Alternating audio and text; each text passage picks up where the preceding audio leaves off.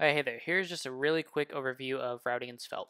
So you've got four options as I see it. There's more options, but these are kind of the main four that are in my mind. So there's Svelte routing, SPA routing, Sapper, Routify.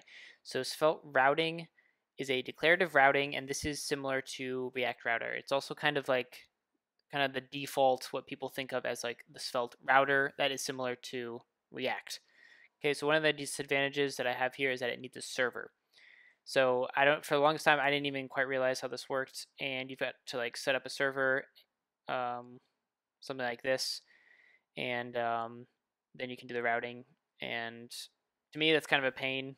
Um, you might as well just have like server-side routing, I think, if you're going to do that anyway. But that is one option. Svelte routing is most similar to React. Okay, so Svelte SPA router.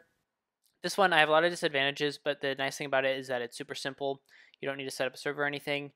Um, oops.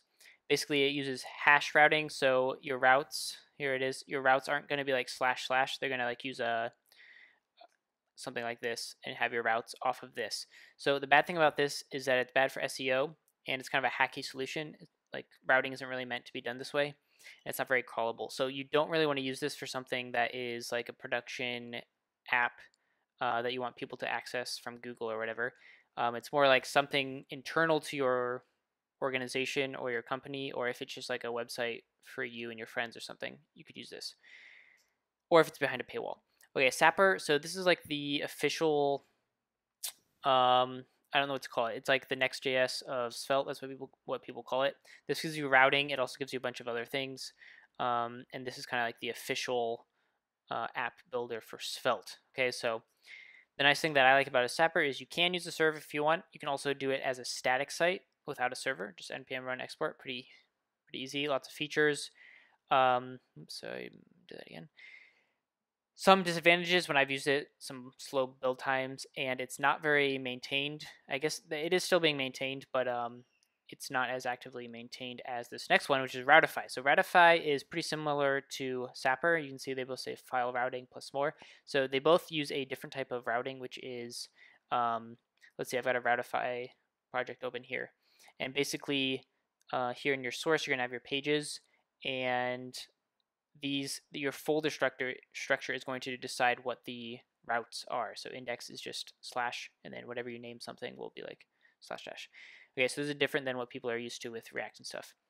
Okay, so Routify has lots of features. I can't even, it's almost overwhelming how many features it has. You can use it without a server, and there's a whole team working on it.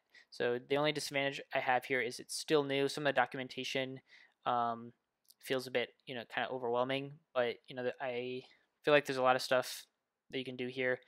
There's like, you can do server-side rendering. There's like transitions, layouts, a lot of stuff that Sapper doesn't have, but they feel fairly similar. It's kind of hard to tell like what is the difference. When do I use one versus the other? You'll just maybe have to try both of them and figure it out. But Routify is fairly new and something I would definitely recommend looking into. It comes with a template that lets you easily deploy to Now or to Netlify. With just a few commands, you can like start it and deploy it. Anyway, that's Routify. I'll try to make a video about that.